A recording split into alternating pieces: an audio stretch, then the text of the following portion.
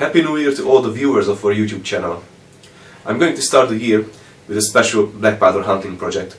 I'm going to show you how I developed my load for my black powder muzzleloading hunting rifle.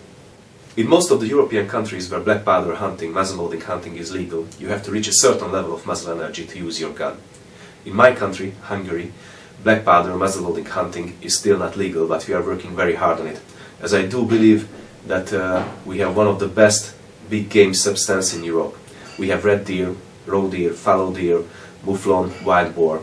For these species you need 2500 joules of muzzle energy. Today I'm going to show you how I developed my future hunting load for this beautiful Central European hunting caplock rifle. You are watching Cap and Ball TV, and this is Balázs Németh. This rifle was manufactured in Germany in the mid-19th century. These type of arms were the most sophisticated hunting arms of the muzzle-loading era. This short, well-balanced big bore rifle was produced in München by Miller, Fabader and Sons.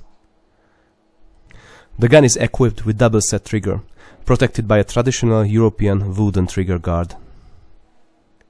All the metal parts are elegantly engraved. The gun is equipped with a repro folding rear sight, adjustable to 50 meters and 100 meters. The bore is 58 caliber, it is rifled and has a twist rate of 1 turn in 48 inches. The gun is also equipped with a folding diopter sight. Although this gun was manufactured in München, the same characteristics are visible on many Czech and Austro-Hungarian hunting arms from the second half of the 19th century. The barrel is made of steel, a much stronger piece than the contemporary Damast bores. The European walnut stock is varnished. I already reached 2500 joules of muzzle energy with two different kind of bullets with this rifle. The first one was a patched round ball, 58 caliber patched round ball, and the second one was a heavyweight 510 grain Minié bullet from a Lima mold. Both bullets were accurate at 50 meters, but the round ball do not have enough penetration for big game, I believe, and the heavyweight Minié bullet has a very curved trajectory that is not too comfortable for hunting. What I wanted was a lightweight conical bullet with flat trajectory and good BC. My choice was a 313 grains compression bullet from a mold designed by a shooter mate. This bullet has one deep grease groove, aiding the compression and holding the lube.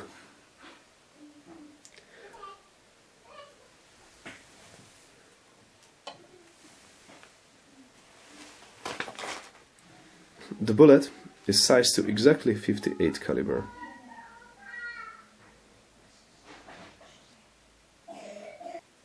The grease I used was my standard Minié lube, a soft lube, applied with the help of the Pedersoli grease dispenser. It is mixed from beeswax and of course 0W40 engine oil. Legal restrictions are strong, so before going to the accuracy tests you will have to meet the 2500 joules of muzzle energy to use your gun. To verify this you will need a chronograph. Before shooting an antique gun, I suggest you to take the gun to an expert to check if it is okay for shooting or not. I suggest you to take it to the local proof house, as they have the sufficient tools to check if the bore will withstand the high pressure loads of black powder hunting. So you will need a chronograph and some mathematics. The formula of the muzzle energy is very simple. E equals m, that is the weight, by v, that is the velocity square, divided by 2. Simple as it is. Where the weight is in kilograms, the velocity is in meters per secondum, and you will receive the result in joules. The job is simple. I'm going to increase the load by 5 to 10 grains of increment until I reach the velocity that is needed for the 2500 joules of muzzle energy. But before going to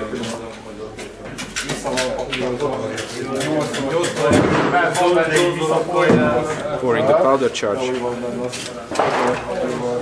give a few light taps to the barrel so the powder will settle in the breech.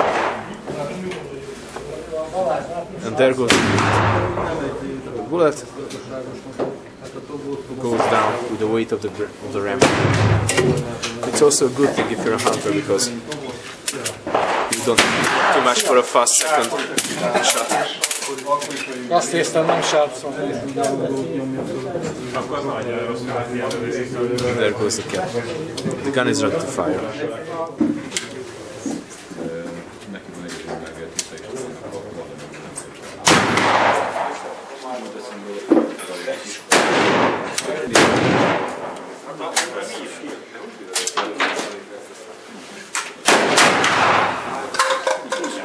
Okay, so the charge we measured that gives us at least 2,500 joules, 96 grains of Swiss powder.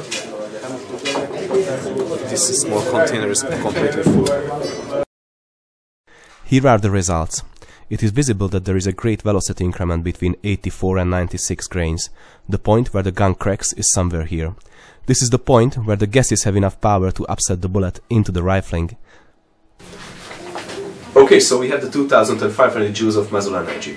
But before proceeding with the accuracy tests, let's fire a few more shots with this load to check if the velocity deviation is not too much. If the velocity deviation is more than 5 meters per second, it means that you are pushing the bullet down to the powder with different strengths from shot by shot. This is something that you have to correct. If the velocity is decreasing step by step, it means that your lube is not working correctly. You have to change it or modify the recipe. While you are increasing the load, there are two things you have to be careful about. First, never exceed the factory or proof house loads of that rifle.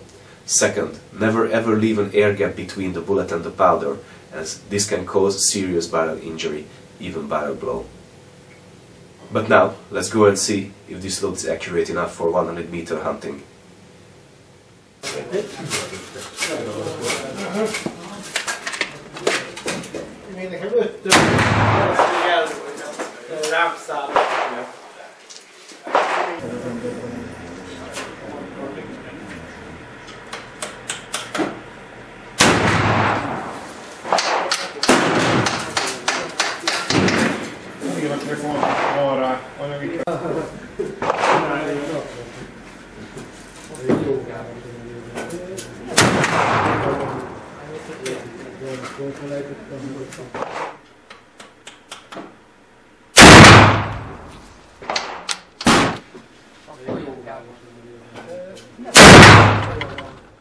And this is the result of today's shooting. The 50-meter 5-shot group was just excellent. The muzzle energy was 2,540 joules, more than enough for any European big game. I spent about 1 year looking for the right bullet for this rifle, so I suggest you to be patient if the things do not work out with the first bullet. If you change the bullet, don't forget you have to measure again the velocity of the bullet and check the load. But there are many things that you can change in this system. You can change the granulation of the powder, the type of the powder, the lubing, the sizing of the bullet, the weight of the bullet, the type of the bullet, the material of the bullet, the alloy of the bullet. So many aspects that you can change. But be careful, only change one thing at one time and always keep records about what you do. If you follow these steps, I'm sure that you will find the right road for your rifle, for target shooting or for hunting. Doesn't matter, it doesn't make too much difference. But be patient. You are watching Cap and Ball TV and Balázs Német. Take care.